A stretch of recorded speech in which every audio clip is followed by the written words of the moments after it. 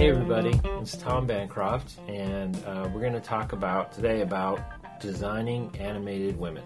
This lesson's really about the basic design shapes and principles of designing a female character, and especially, hopefully, an appealing and attractive one.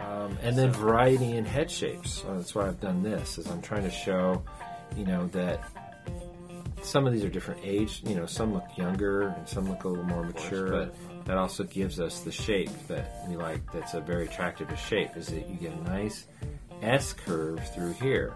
And we're going to get to S curve in just a minute. That's going to be something that we're going to talk about quite a bit. Think about how you can really play with the shapes. This one's somewhere a little bit more realistic, but still very caricature as far as the long face and everything. But the nice stylized kind of flowing hair.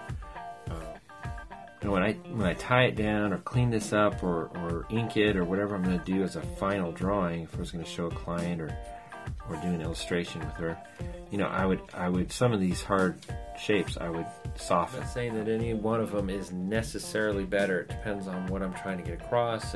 But to me, drawing wise, I think we get more out of this sort of a tilt.